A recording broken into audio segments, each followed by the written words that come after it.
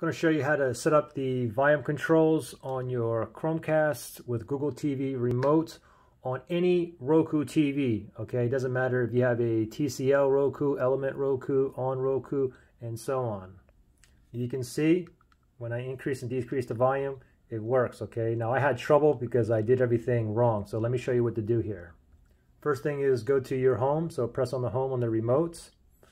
And then from here, you want to go to your avatar photo, top right-hand side. Just move all the way up and then move all the way to the right here. Then you want to go down one to settings. Just click on that. Now from here, what we want to do is you want to go all the way down to remote and accessories. Go ahead and tap on that. Now we want to move down here. So set up remote buttons, control volume, power, input on TVs, receivers, and soundbars. So we're going to go all the way down. And now we're going to go ahead and click on that. Now, you can see it now. This is a TCL Roku TV, but originally I just had TCL TV and the volume didn't work.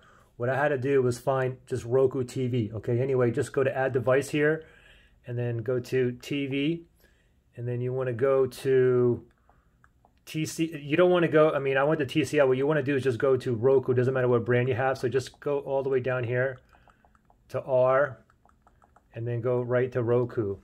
Okay. And then from here, you can set up the power input, but we're just doing the volume on this video here. So it's just volume right here. Let's go ahead and click on that right there. Now we're going to tap on next.